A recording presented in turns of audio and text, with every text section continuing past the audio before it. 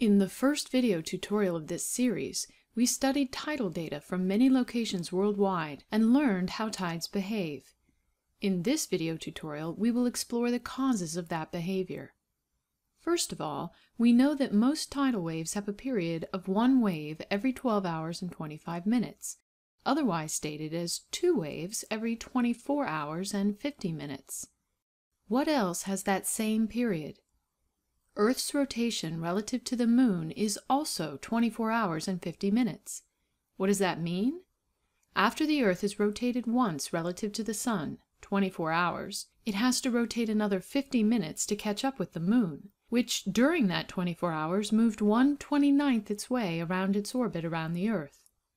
24 hours and 50 minutes is a lunar day. In addition, the 2-week cycle of neap and spring tides exactly matches the phases of the Moon as the Moon completes its orbit around the Earth. The Moon is the main agent causing tides on our planet. How? This image, which is not to scale, shows a spherical blue Earth that is being pulled to the right by a gravitational force between itself and the Moon. The side of the Earth closest to the Moon has a longer arrow, representing the stronger gravitational force felt there. The arrow on the opposite side is shorter because its force is smaller. Gravitational force is stronger the closer two objects are together, and weaker the further away they are. Why? The gravitational force experienced between any two objects is equal to a very small constant number g, known as the gravitational constant, multiplied by the masses of both objects, and divided by the distance between them squared. How would you make this gravitational force or fraction greater? Increase the numerator or decrease the denominator. Increase the mass of the objects or decrease the distance between the two objects. The force of gravity on the closer side to the Moon thus feels a stronger gravitational force than the other. If we take the medium-sized gravitational force between Earth and Moon experienced at the center of the Earth and subtract it from all the other force arrows found around the planet, we get this image, which shows the net tidal forces experienced on all points of Earth's surface as a result of varying gravitational forces, strength, and direction. What you can see from the direction of the arrows is that water on Earth's surface would be pushed away from these areas at right angles to the Moon and towards these areas that are in line with the Moon. This movement of water acts as a global squeezing into two bulges, one facing the Moon, the other on the opposite side of the Moon. And the solid Earth rotates under these bulges, carrying various parts of the planet into and out of these bulges throughout the day. When you're standing under a bulge, you are experiencing a high tide. When you are between two bulges, you experience a low tide. The water has been pulled away. How does the Sun fit in? The gravitational force that's felt between the Earth and the Sun is greater than that felt between the Earth and the Moon. But it isn't the total force that creates the tides. It's the difference in force felt on one side of the Earth versus the other. And the difference becomes greater the closer the two objects are to each other. This graph shows how force of gravity increases with proximity and decreases with distance. The Sun is so massive its force is much greater than the Moon's, even though it's further away. But again, it's the difference in force that creates tides. So let's look at what happens when you move the Moon or any object further away. For the close Moon, when we take the difference between the near side force and the far side force, we get a force differential this large. When we move the Moon further away, we see that the near side force and far side forces vary less. The force differential is smaller, so the tides would be smaller. This cartoon says the same thing in a much more clever way. The Sun is a much more massive body than the Moon. However, because it is so far away from the Earth, the differences experienced on the near and far sides are much, much smaller than those produced by the Moon. We can show that more clearly in this image, which is also not to scale, but nonetheless shows that there are always two bulges associated with the solar tides, one on the side facing the Sun, which is being pulled toward the Sun with a greater force than the other on the other side away from the Sun, which is also being pulled toward the Sun, but as it's further away, not as strongly. The resulting force differentials cause again the water to get pushed away from the points on the surface at right angles to the sun and pushed toward the areas that are in line with the sun. The lunar bulges are situated similarly with respect to the moon. Notice the difference in force, shown as differences in arrow length, are much greater for the lunar bulges than for the solar bulges, and hence the lunar tides are the dominant ones and the ones that dictate tidal period and patterns. Now we can combine the lunar bulge model of tides with the concepts of constructive and destructive wave interference as discussed in the waves video tutorials to explain the periodicity of spring and neap tides. The lunar and solar bulges are continually interfering with each other. As the moon moves around the Earth every 29 days, it will carry the lunar bulges into phase and out of phase with the solar bulges.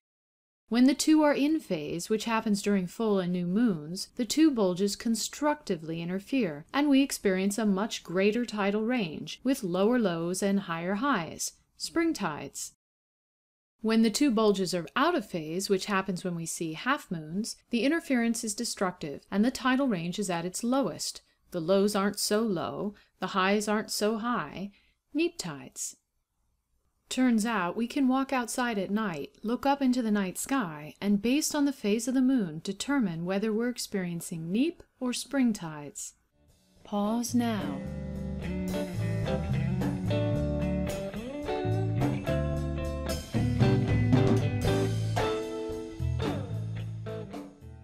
Let's return now to the concepts of tidal period and lunar day as discussed at the start of this tutorial.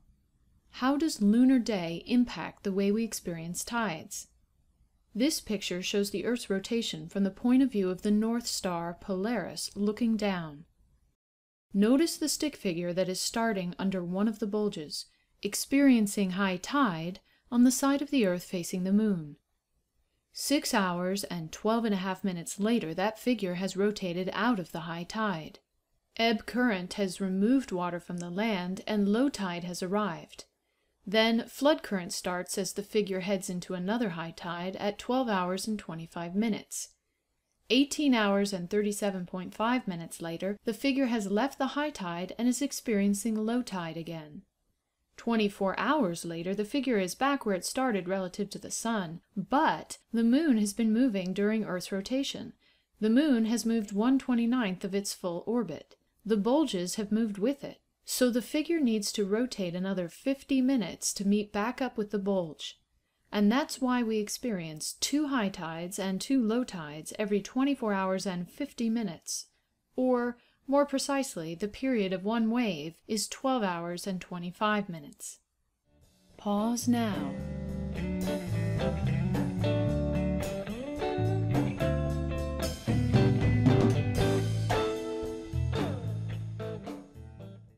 How do we use the tidal bulge model to explain the variety of tidal patterns we find across the globe? This picture reminds us that while the Earth is orbiting the Sun and rotating through the lunar bulges, it is tilted at a 23.5-degree angle. So if we are at the equator, we will rotate through 2 bulges of roughly the same water level and experience semi-diurnal tides. If we are at the mid-latitudes, however, we will move through the 2 bulges, but different parts of them with different water levels. Thus we experience semi-diurnal mixed tides.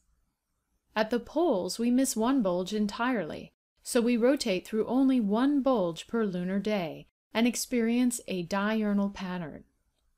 How does Earth's orbit around the Sun affect the tides? Because the Sun's orbit is actually an ellipse, in January the Earth is a little closer to the Sun than the rest of the year. Remember this cartoon? Imagine it's the Sun that's coming closer. What do we get? Greater force differential, so bigger solar bulges. And bigger solar bulges means greater interference with the lunar bulges, more constructive interference when they're in phase, and more destructive interference when they're out of phase. The spring tides would have an even greater tidal range, and the neap tides an even smaller one. Now, it's all very well to say that the bulges stay in place and the Earth rotates under them, but we know that the oceans are confined to basins, and water doesn't hop over the continents as the planet rotates. How do ocean basins impact tidal behavior? This image shows the Earth with a cut-out ocean basin. Since the bulges of water are confined to these basins, they are forced to slosh back and forth as the Earth rotates relative to the Moon. In the northern hemisphere, as this water sloshes westward, it is deflected to its right by the Coriolis effect, which means it sloshes west and north, where it hits and moves along the northern edge of the basin, until it hits the western boundary, where it's then forced southward along the edge of that boundary. As it sloshes back eastward, it is again deflected right, which means it sloshes up and along the southern edge of its basin. Combined together, this sloshing around the edges of the basin creates a rotary wave with a 12-hour and 25-minute period, much like water sloshing around the outside of a bucket, counterclockwise in the northern hemisphere and clockwise in the southern hemisphere. We call each ocean basin around which tides slosh an amphidromic system. In the center of each bucket of sloshing water, there's a point where the water level doesn't change. We call that the amphidromic point. Around the amphidromic point, the tides rotate once every 12 hours and 25 minutes. This cross-section through the amphidromic system points out what the sloshing looks like from the side at 2 moments in time.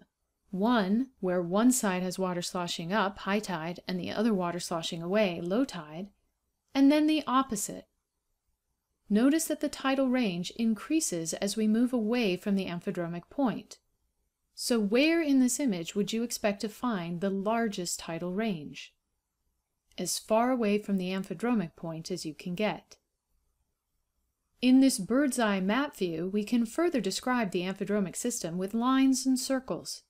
These lines that look like spokes of a wheel represent the location of the high tide every hour as it moves around the bucket.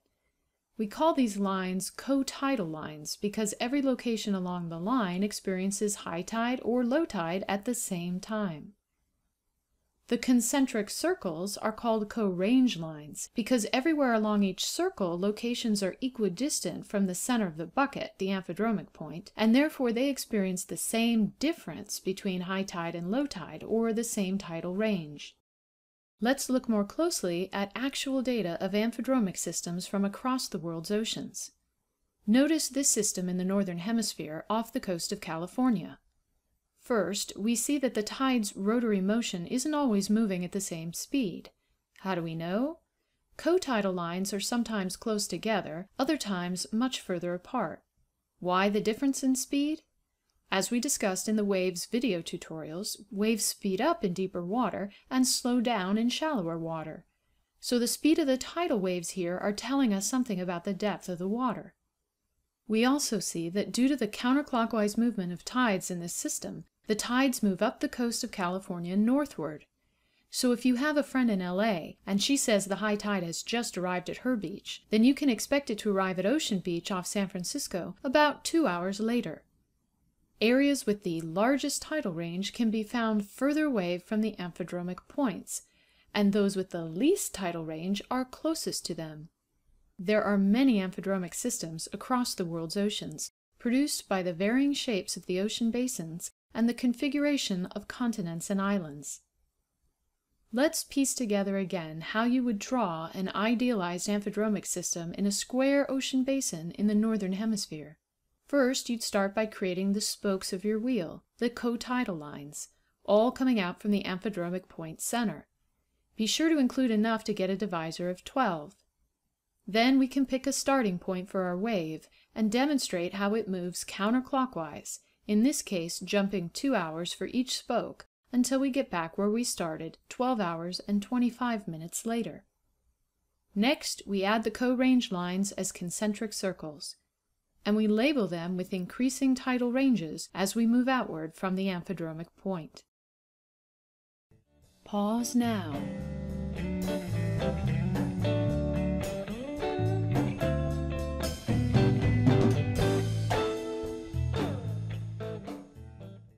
For more information and more detail, continue on to the next video in this series.